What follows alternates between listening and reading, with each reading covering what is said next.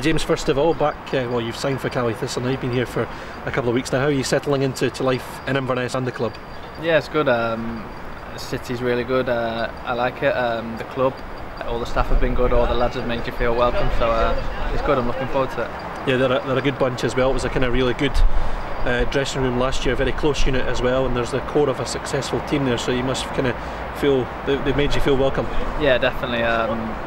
All the lads have helped you out. They've all said they've all helped you around the city. We'll meet up, we'll do things. It's good. I spoke to Greg Tansey.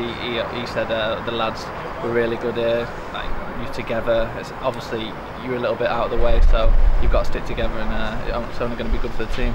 The team did very well last season as well, and I think in the past people, when players come up, they've not really heard too much about Caledonian Thistle, but that may have changed, especially since last season, because the club did have a really good spell on the park. No, especially because they did so well. I knew about them. Like I said, I knew about them anyway when Greg moved. I keep an eye on the SPL anyway, so I know about the league. But hopefully we'll go one better this year and push on again. Yeah, and as I said, it was quite a successful dressing room still there as well, and very much the key this season is to try and go one better and try and push on and try and get Europe. I mean, the side were so close to doing it last season. Yeah, I mean, the team has not lost many, so I can't see why we can't do that.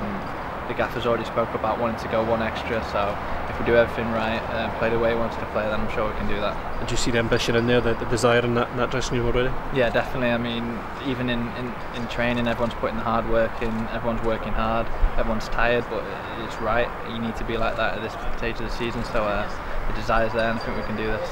You played your football down in England primarily. How much are you looking forward to the challenge of the SPL? Yeah, I'm really looking forward to it. I can't wait for it to step up, so it's a challenge I'm looking forward to, and I think it's one I'm ready for.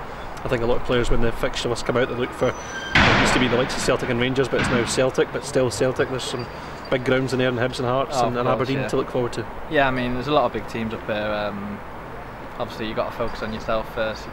Look at them games, they're just bonuses. You're playing at them great games, but you've got to look to get the points, and I'm looking forward to it. What can the Caledonian Thistle fans expect from you this season in terms of on the pitch? A hard-working midfielder. Do a good job for the team. I'm good on the ball. I can move it about, and that's about it. Yeah.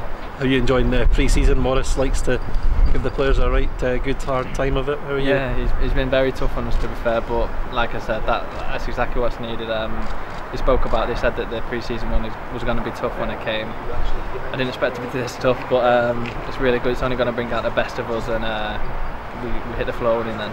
Excellent stuff. Cheers, James. Thanks for your time. Thank you very much for that. All the best, mate. Thanks so much.